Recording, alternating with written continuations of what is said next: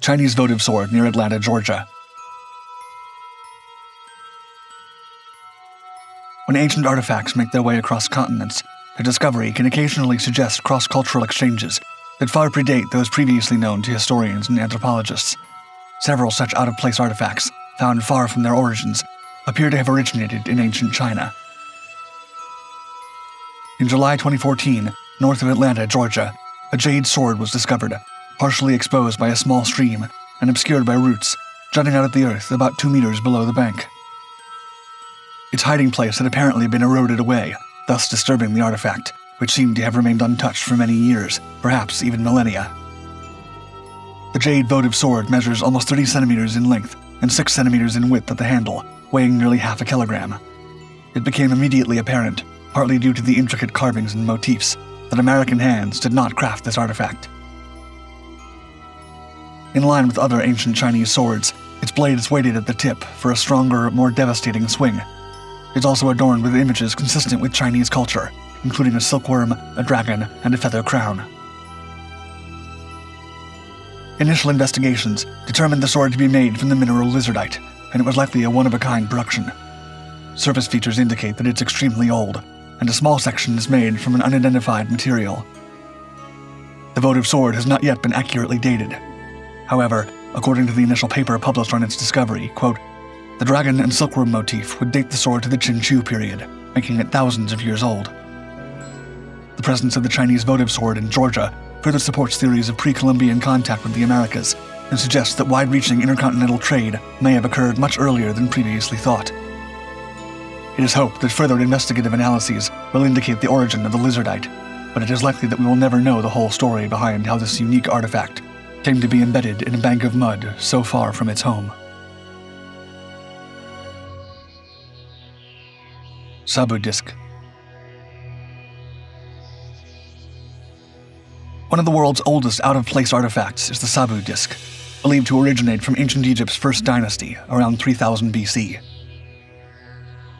Named after the high-ranking general Sabu, in whose grave it was found, Walter Emery, an archaeologist, discovered the Sabu disc in the Saqqara necropolis in January 1936. It quickly gained the attention of leading Egyptologists worldwide. The tomb comprised 7 chambers, including a central burial chamber where Sabu's skeleton was discovered. The disc was found in pieces beside him, but has since been restored.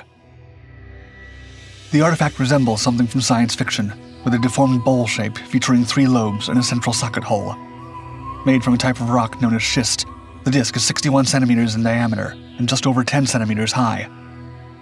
While schist bowls are common finds in ancient Egyptian graves, the Sabu disc's unusual shape makes it a remarkable discovery. Its intended use has sparked much debate. Emery initially hypothesized that the presence of a central socket hole indicates the disc may have served as a decorative stand. However, any additional artifacts that could have corroborated this theory were likely stolen by grave robbers centuries ago. Some scholars now speculate it was intended as a ritual lamp, with the bowl holding oil and the socket enabling it to be more easily carried. Others subscribing to the out-of-place artifact theory have suggested it may be a component of an early mechanical flywheel contraption to store rotational energy, or even a flying disc, due to analysis that showed aerodynamic properties. Proponents of ancient astronaut theories have even cited the disc as potentially an alien artifact. However, given the fragility of the schist, the mainstream belief remains that the disc had no practical use and was purely ornamental. Nimrud lens. Nimrud is an ancient Assyrian city in Iraq that has, over the years, revealed many of its fascinating secrets to archaeologists and explorers. Arguably, one of the most important discoveries made at Nimrud occurred in 1850, when Sir Austen Henry Layard, an English archaeologist and politician, found the Nimrud lens. The lens is 38 millimeters in diameter and 23 millimeters thick, with a focal length of about 11 centimeters. Dated to the 8th century BC, the artifact is a ground piece of rock crystal with a vaguely oval shape. Some scholars suggest that the Nimrud lens could be the world's oldest telescopic device, and one Italian professor has claimed it might have been one of several components of an ancient telescope, predating the first known telescope by more than 2,000 years. While no other lenses or telescopic components have been discovered, this theory could help explain the ancient Assyrians' advanced understanding of astronomy. The exact function of the Nimrod lens is still a subject of speculation.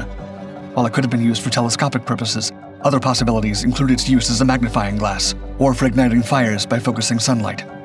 In modern terms, its magnification powers are equivalent to a 3x magnifying glass.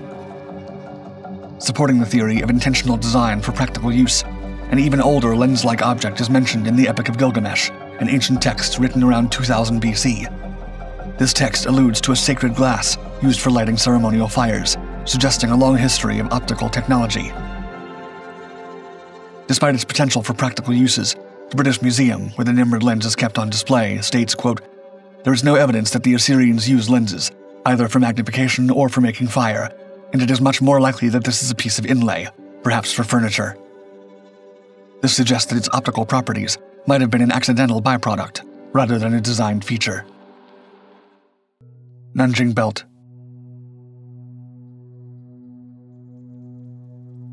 The Nanjing Belt is a highly unusual artifact that, due to its composition, appears to challenge previous historical understandings of alloy production. In 1952, during the excavation of a site intended for a middle school sports field in Yixing City, China, a worker's spade broke through the ground into a cavernous tomb, revealing the Nanjing Belt. Archaeologists, upon examination, found the tomb contained a skeleton, presumably of a wealthy individual, buried alongside numerous items, including the belt.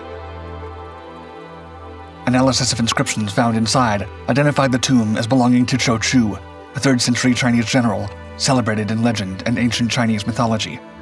An effective wartime leader and rebel, Chou Chu is said to have been a slayer of tigers and dragons. Ultimately, Chou Chu died in combat while fighting an army of 70,000, backed by his army of only 5,000. When asked why he refused to retreat, he is said to have replied, quote, "I'm a minister of a nation. Isn't it proper to die for one's country?" The belt, found in 17 fragments around the skeleton's waist after the leather components had decayed, was initially identified as primarily composed of copper and silver.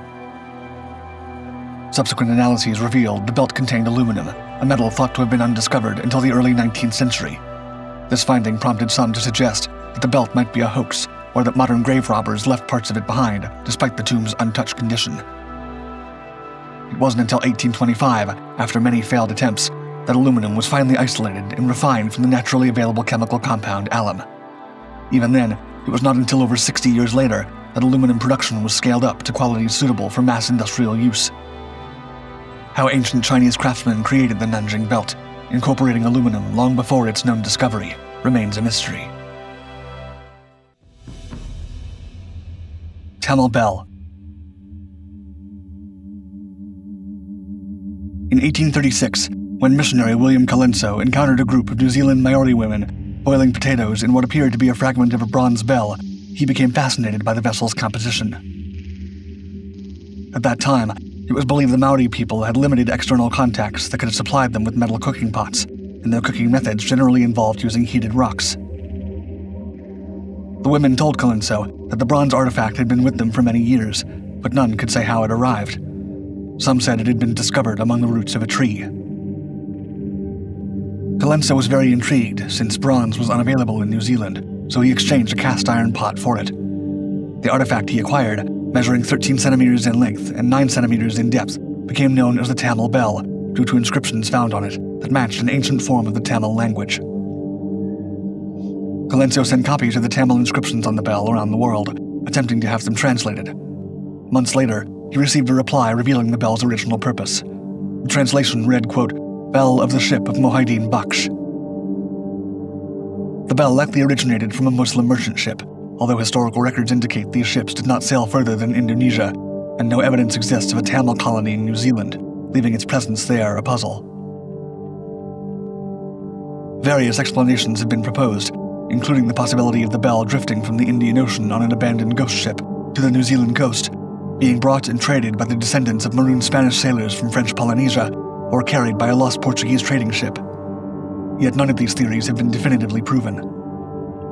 Before his death, Colenso poignantly wrote, quote, "It's believed that this ancient relic may yet prove to be an important witness. Its tale has yet to be told." The mystery of how the Tamil Bell found its way to New Zealand remains unsolved to this day. Are you ready to unlock the secrets of the past? Subscribe now to Dark Five's Ancient Mysteries channel and embark on a journey to uncover the most enigmatic and awe-inspiring mysteries of ancient times. Leave a comment if there are any ancient mysteries you want us to explore in upcoming videos.